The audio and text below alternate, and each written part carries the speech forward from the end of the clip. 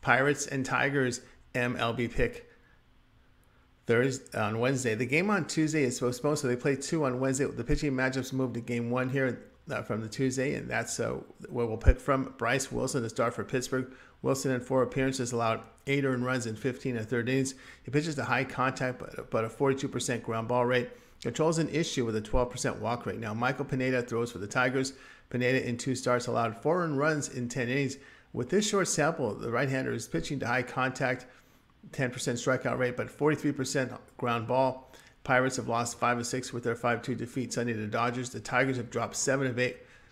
Now, the Tigers hit only .217 against right-handers. Detroit bullpen has been outstanding. Here's the pick: Detroit and Pittsburgh under 8.